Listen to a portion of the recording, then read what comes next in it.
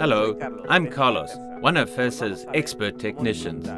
Today, we will disassemble and assemble a wheel end hub in a housing like the one we have over here.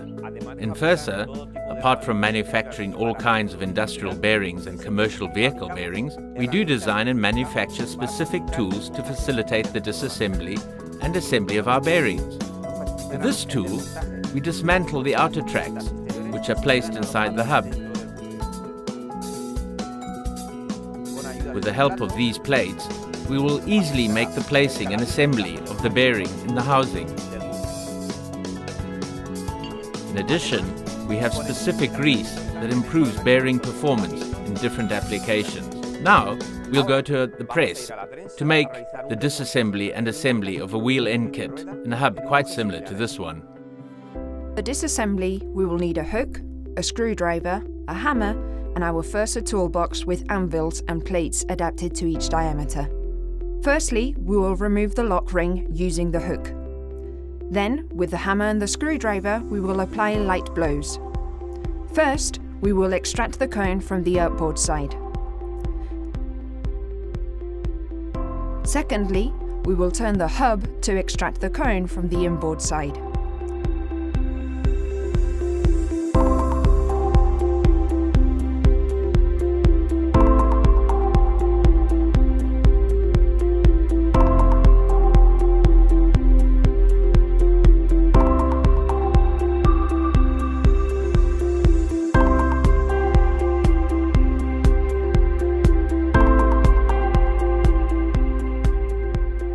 When we're done with the disassembly, we'll clean the hub well, making sure it is in perfect condition.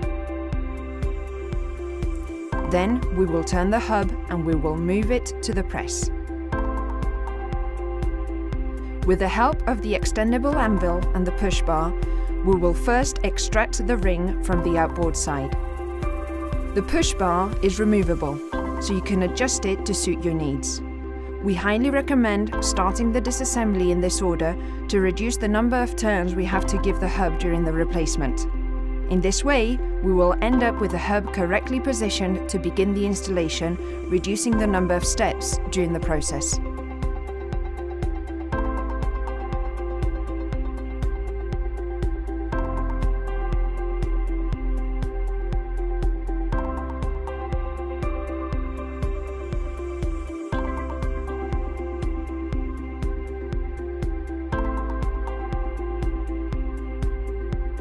Now, we will turn the hub and return to the press with outboard side up. Again, using the extendable anvil and the push bar, we will extract the ring from the inboard side.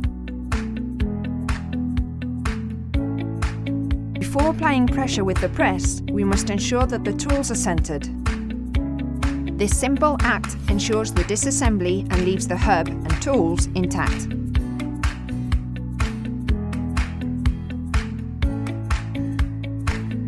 Once we have the hub completely empty and clean, we start installing the new bearing. Before starting the installation, you should carefully read the instructions we included in the box, where we will give you recommendations during the assembly. In addition, the box indicates you whether it's the inboard or outboard part of the bearing. Pay attention to the stickers. On them, we indicate the most important steps to consider during installation. For the assembly, we will start with the outboard side.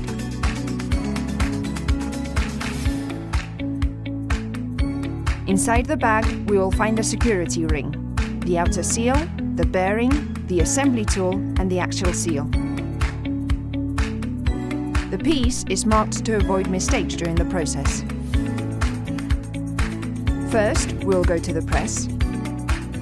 There, we will fit the outboard bearing using a plate and applying a pressure up to 60. Remember to put the plate with the indent upwards.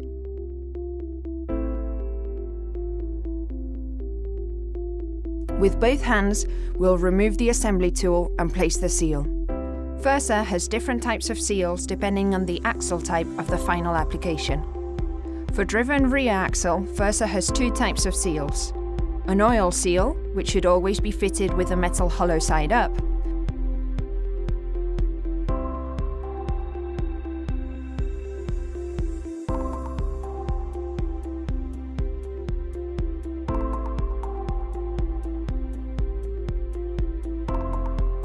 and a cassette seal, which should also be fitted with the metal side up and that has a number of advantages over an oil seal.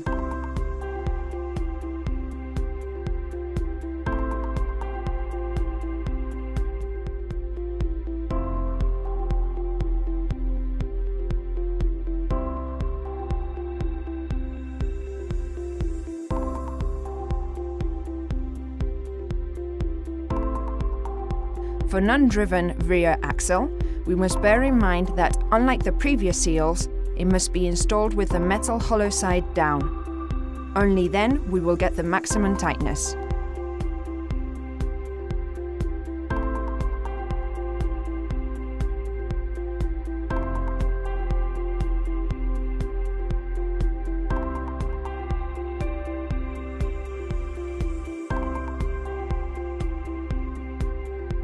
We'll turn the assembly tool and, placing the plate in the correct position, we'll apply force in the press up to 1 T.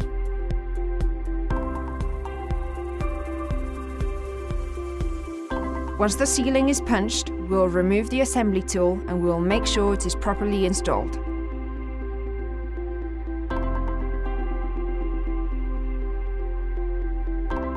Then we will turn the hub, and we will check that the axle seal is correctly positioned and that the bearing has stayed in its place. Once we have verified the outboard part, we start with the assembly of the inboard part.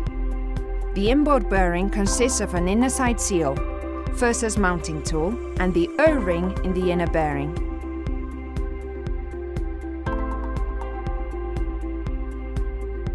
In order to assemble it, we will use the same plate that we used previously and will apply a force of up to 6 T with the press.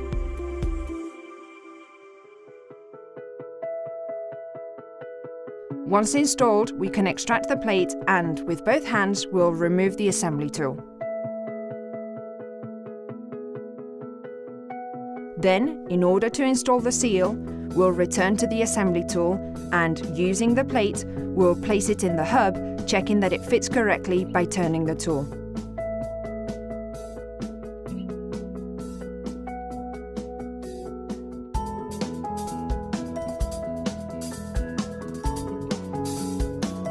Once the seal is in place, we'll remove the assembly tool and make sure it is properly installed.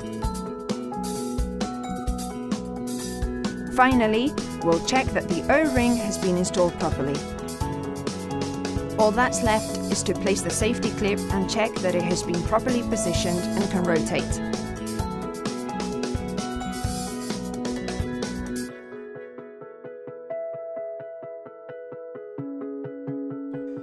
We hope these tips have helped you. For more information, visit our website. The most important thing for us is to make your job easier. Fersa Bearings, your friend in the workshop.